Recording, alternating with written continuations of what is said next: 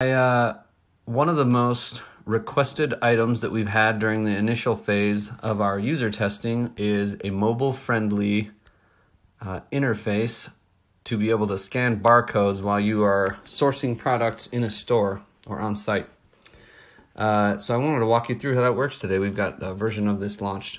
So you want to go ahead and you can either create a link to this page and put it on your home screen, or you can just access this in the browser. So if you go ahead in the browser and get logged into DataSpark, if you press the menu up here and then press Features, if you click on Barcode Scanner, this will redirect you to the barcode scanner, and you'll need to allow the camera.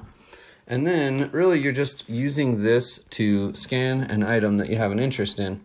So if you want to go ahead, the camera should automatically pick up on the barcode. I'm just going to use this hand sanitizer that's right here.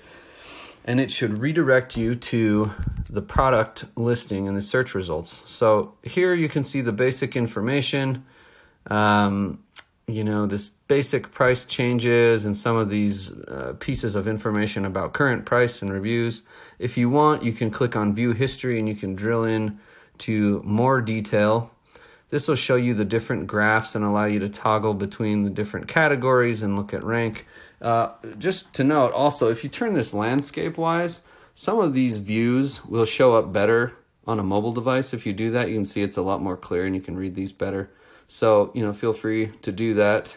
But yeah, this is something that is fairly new.